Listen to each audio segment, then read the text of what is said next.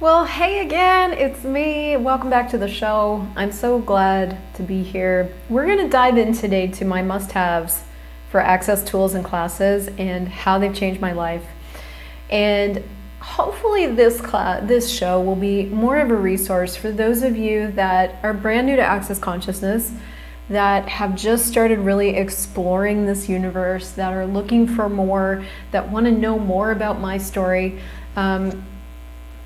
That's what I'm hopeful for this episode. So the world has opened up again. We are no longer in pandemic. I am out traveling the world facilitating classes, and most of the big core Access Consciousness classes are live. Now, if you got into Access Consciousness via all my content or some of my online stuff, you might think that Access Consciousness is like online, and there is a lot of stuff that you can do online, but for the most part, the big life changes that I've experienced, that a lot of other people experience, happen through the live classes of Access Consciousness. And if you guys are here live, I'd love to hear about it. Tell me something. So I'm going to go through my top 5 must-have in your life, don't pass these up, classes and bodies of tools. And the very first one that I'm going to tell you about that you might be shocked by is called Talk to the Entities. Now, Talk to the Entities is a specialty class of Access, and I didn't really expect it to be top on my list, but I have probably personally grown more out of including the Talk to the Entities work in my life than almost any other body of work in Access Consciousness. And I know that's a big claim, because I'm probably going to say with a lot of this stuff, like, I can't live without this, you have to have this, and all of that's true. I actually wrote a list earlier about the 10 things that Talk to the Entities changed for me that I'm really grateful for. And I wanted to tell you these. The first thing that I learned with Talk to the Entities is that I'm not crazy. I do perceive other beings. And I would kind of broaden that to one of the things I learned from Talk to the Entities is that I'm not crazy. How many of you guys spent a lot of your life feeling crazy? Like so weird, so different, so other, like there was no solution for you. You didn't fit in. Nobody understood you.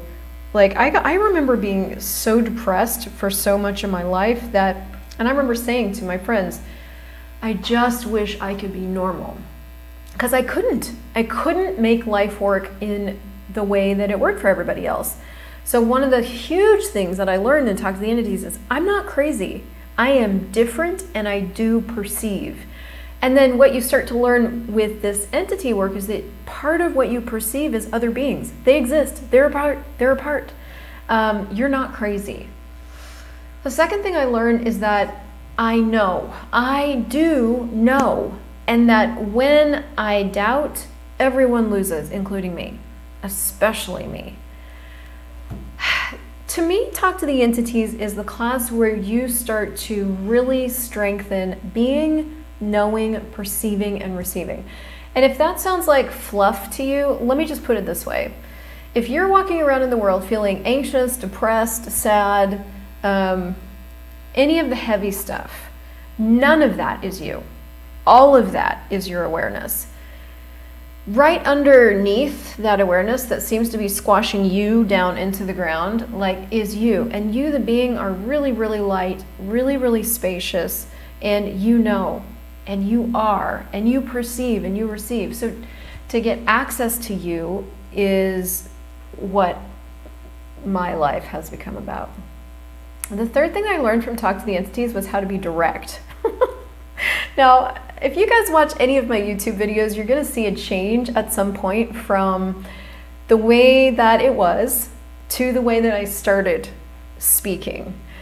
And there was a real shift somewhere back, I think right when Talk to the Entities got into my life, right, 4 or 5 years ago, where I would ramble a whole lot and try to explain myself, and then a point where I started stating what is.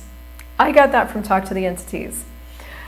So I learned to be direct and bold, and with what I know, and with anything I say, and with what I am, and with knowing that I know. I don't have to doubt. I don't have to equivocate. And that's the fourth thing I learned. I learned not to equivocate. I learned to state and to be. Now this seems weird to me that most of the things on my list don't have anything to do with entities. And the thing is that entities are real, they do exist, they're as much a part of our life as anything else we've got going on, but most of what I got from Talk to the Entities has to do with me. And what's interesting about that is it's very much to me like training a dog. Like, you know, when you take your little puppy to puppy training, the puppy gets trained, sure, but who gets really trained in doggy training? You do. So this was more about that. When it comes to entities and demons, there's some simple tools that allow you to handle them. But when it comes to you, you are the bigger project. Because I was walking around this world not sure, looking for validation, unclear and unsure, basically. And so I was bringing this kind of battered self into these classes going, she's like, well, how are you going to relate to or acknowledge an unseen world from a place of doubt? I mean, you either let the doubt go or you are constantly at the effect of what you're aware of. So I learned to not equivocate, to be. I learned to be the dominant entity of my life and to let other people flail and struggle if that's what they choose. This is huge. There was so much of my world, and I would say it's less and less and less and less all the time, that if someone else had a feeling about something or was uncomfortable with something or any of those other things that people do, I would allow my space to be shaken. Talk to the Entities eliminated that. I am now the dominant entity of my life, and I let other people flail and struggle as they choose to do so.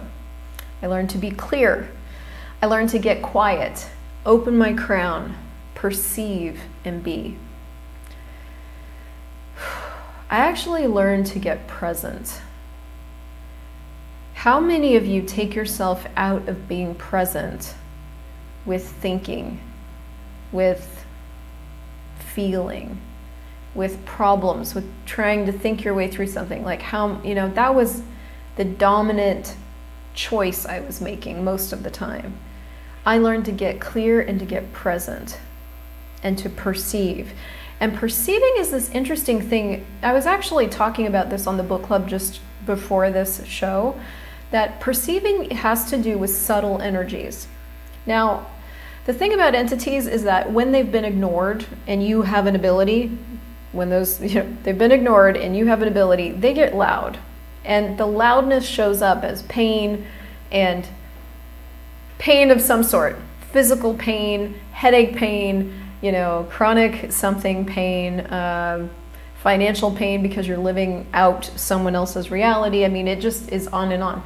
So that doesn't feel very subtle. But as you surrender to what's going on, and you start to handle all the backlog that's been created because you've been ignoring them this whole time, that pain dissipates. And what gets to start to show up is your ability with perceiving the subtle energies before they get intense.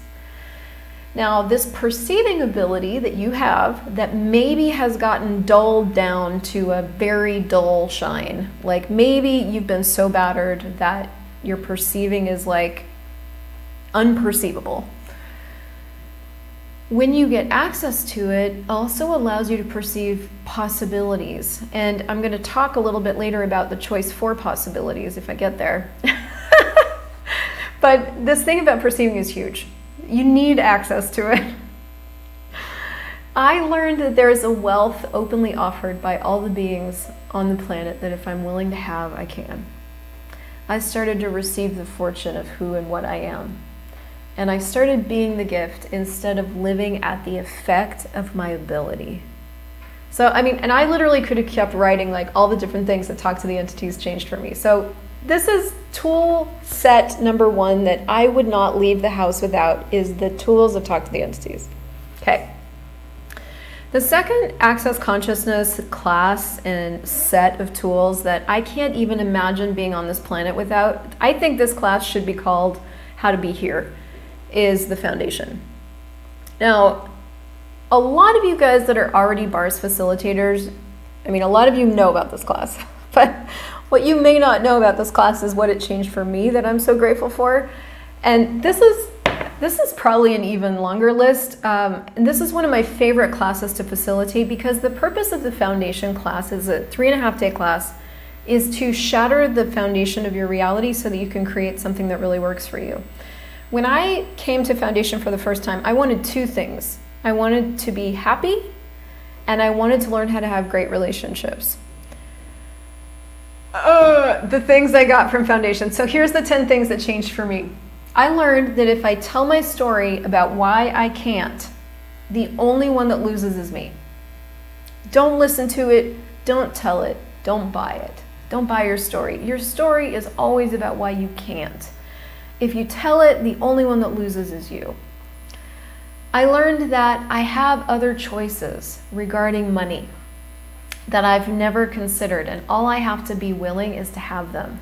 So I didn't come into foundation looking for money tools. I didn't even know that you could, it was a non-reality to me that I could change my financial reality. I had so many like presumed things that were just true for me when I came into foundation about money. Like I was too old, I had reached my max, I was never gonna get above that, that was fine, I had accepted it. Like there was a lot going on around that. But I learned that I have other choices and that if I'm willing, I can change my stars. That was fucking massive.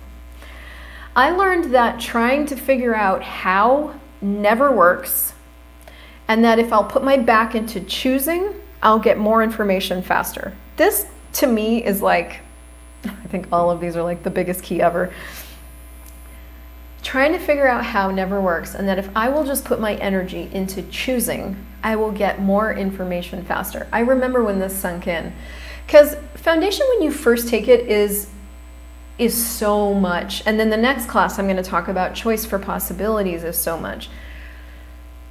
But you know, with me, I try to distill things down to their like edible components. You know, what's the bite that if I take it what's the pivotal thing that if I come away with this will change everything?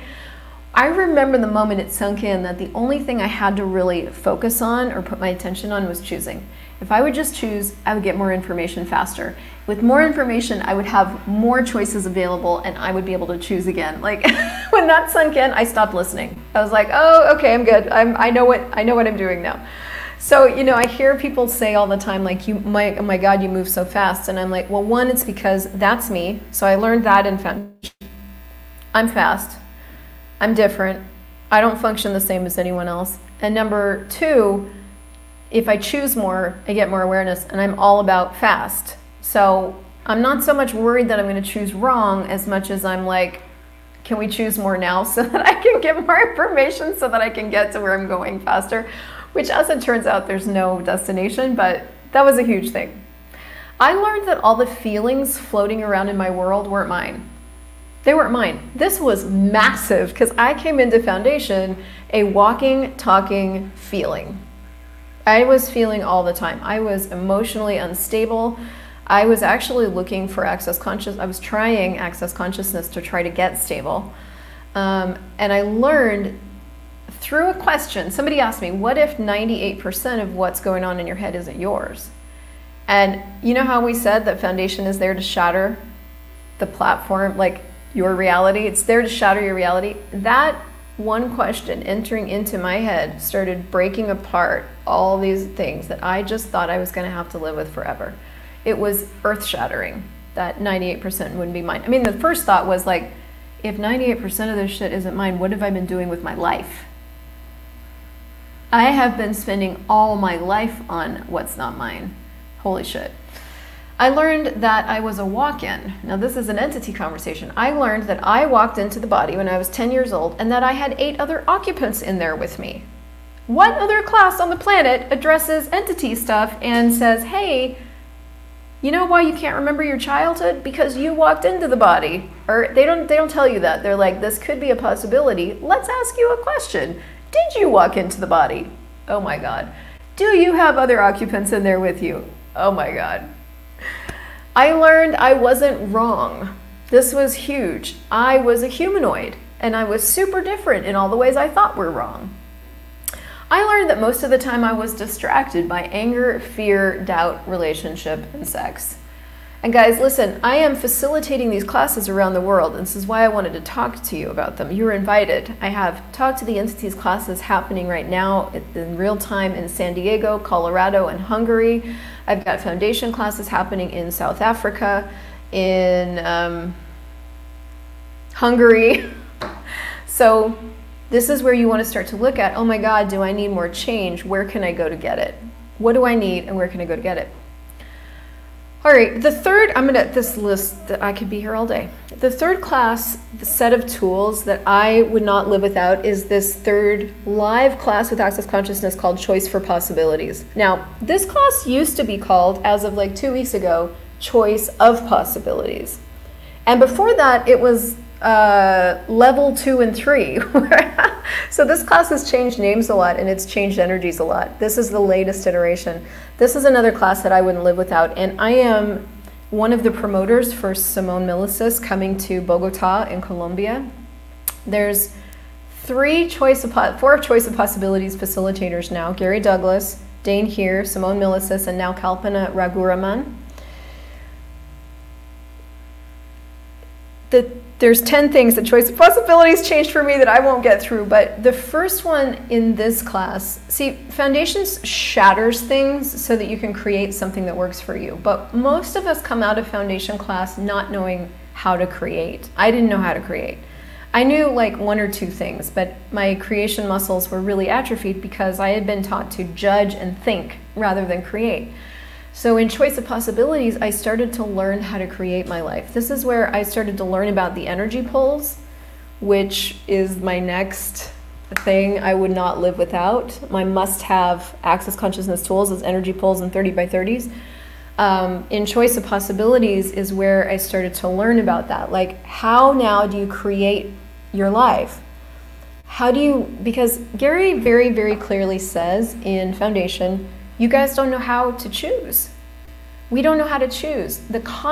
Choice is a concept rather than something that we are very skilled in because we've been thinking and judging so much. So choosing is like, you know, how do you get a reality of ease? Well, you choose it. Well, how do you choose it? Well, how do you stand up? You just stand up. Like, choice is this kind of confusing thing for a really long time. So in Choice for Possibilities, you started to learn what that is and how to create your life. I learned that I'm usually very impatient with myself, and my questions 9 out of 10 reflect some judgment I have of me that I think I need to change. I learned that the universe is always working on my behalf to deliver the most elegant configuration of possibilities. Choice for Possibilities was where I started to learn about possibilities. I think even 10 years later, I'm just starting to get it. Like, what are possibilities? What is choosing for possibilities? If I wasn't choosing to defend myself or choosing to avoid something, if I was choosing for something, what would I want to choose for? Well, what if I chose 4 possibilities? What would that be like? I mean, this is a huge conversation. How much of your life has been to avoid or fix a problem or defend yourself or try to find out what's wrong with you? Does any of that have to do with creating your life? Well, it doesn't, but it's the best we've known how to do. So in this class, you start to learn what choosing for possibilities is and what it could be for you. My God, I could talk all day. Okay, so the 4th set of tools that I would not live without are energy pulls and 30 by 30s. And in truth, this is 2 sets, so I'm cheating. I'm giving you 6 in a list of 5. These 2 things right here, actually, you can find, all of these things that I'm talking about, you can find at my link tree, which is why it's linked right underneath my head. Linktree/Crystal Crawford. I have, if you go to energypulls.com, you're going to find a shop that I built there that is full of these really beautifully produced energy pulls that you can add to your life right now. The energy pull is introduced to us as a way of creating our life in a book called Right Riches for You. Right Riches for You. It's extrapolated on and really built on in the Choice for Possibilities class, and it's something that a lot of facilitators do series on. So, you know, it's been in the air for a long, long time. It got really, really featured like 6 or 7 years ago. It's sort of died down, but it's one of those tools that I wouldn't leave home without. Why? Because how do you create, you know how we talked about in Choice for Possibilities, you start exploring creating your life? Well, how do you create a life you've never seen? How do you create a life and living that you have no reference points for? If you have no reference points, remember in Foundation we shattered all of those, and then in Choice for Possibilities we shattered even more of them, and so now you are left with you and your creative ability, right? So now what, right? Here you are, energy, space, and consciousness, now what? Well, we've got some more learning to do about creation. How does creation work, actually? Not what we've been taught, not how we've done it before, because that only got us so far. Like, what's new? What's different? The first thing is you need to become power, become awareness, become creativity, become money. And to do that, you need to create the vision of what you want your life to be, except it's not a vision up here, as it turns out, because this is imagination. Your mind is the limiter to what you can actually create. So if it's not the vision in your mind of what you want your life to be like, what is it? It's actually getting the energy of what you want your life to be like. Now this, I think, is a master skill that if you nail it is the most generative power that you have as an energetic being. 'Cause that's what you are. You're an energetic being. I'm an energetic being. Are you functioning like an energetic being, or are you functioning as a thinking being trying to figure shit out? And that's what I did. So the energy pull gives you an exercise you can do to start generating the energy of what you'd like to have as your life. Once you start generating that energy every single day for like 90 days, you start becoming it, and then it can show up for you. So that is like master tool. The other tool that I lumped with this that really shouldn't be lumped, but here it is the 30 by 30. Now, I would say the 30 by 30 is not an official tool. You're not going to find it like in any of the manuals. But what you will find throughout like the archived material that from all the classes that have ever happened over the last 30 years is you're going to find Gary Douglas, who has said, run this one clearing 30 times out loud for 30 days. And I was, for a while there, like for years, 8 years or something, I lived in the reference materials. I was constantly reading them. It's less now, but anyway. And so I actually made a list. I copied and pasted all of those out of the reference materials into one note in my phone, and I was like, I have to do these. So I started doing them myself, and then I started doing them in Facebook groups, and now they're kind of becoming a thing. A 30 by 30 is one axis consciousness clearing that you say out loud 30 times a day for 30 days. And if you want a taste of this, you can go to the Linktree link, or you can go to theawareness.challenge.com and get a taste of one I pulled from the book Write Riches for You, which is like, what would it take to be willing to live the energy of what you would like your life to be so it can show up for you in totality, and everything that doesn't allow it, and all the thoughts, feelings, emotions, sex, no sex, presumptive realities and native reactive realities you're using to absolutely refuse and reject your life and the energy you'd like your life to be, destroy and uncreate it all. Right, wrong, good, bad, POD, POC, all nine shorts, boys, poets, and beyonds. And that statement is the clearing statement. That works amazing. So you take this one clearing and you say it out loud 30 times a day for 30 days. These 30, I have religiously, let's say it, done these for probably 5 years, and I have noticed light speed change in my life in places where I see other people dragging along. And it's honestly just because of that diligent use of daily tools. So I wouldn't leave home without a 30 by 30, doing a 30 by 30 every single day. You can start with theawareness.challenge.com. And then this is a total cheat of a tool. For my number 5, I don't know, whatever. This is a cheat, but is the money tools of Access Consciousness. These, I wouldn't leave home without the money tools of Access Consciousness. And guys, honestly, this is pretty broad. This is pretty broad. Maybe what I'll do is I will create for you, if you're on my email list, you're going to be hearing about these like one by one every day. Today I talked about entities. I gave you some freebies you can check out around entities. Those are all in the link tree. Maybe what I'll do is I'll put together a swipe file of my favorite money tools, including money tools that I've created. The truth is about money is that you can change your stars. I have. I'm in the process of changing them again. I have made some very big choices. We are following through with action and being and all that stuff. Like, things are changing again. I would not have been able to live the life that I'm living now and the life that I'm creating now without the money tools of Access Consciousness. So one example is something I put on my phone here. This question here. What can I create or generate today that will bring me money right away? I can't tell you how many times I have been in a situation where I require more cash and I look down on my phone or, you know, in the reference materials or on a book and I see the perfect question for the perfect time. And this is also how consciousness works. Consciousness has your back. What can I create or generate today that will bring me money right away? The tools of Access Consciousness stimulate your awareness of what's possible.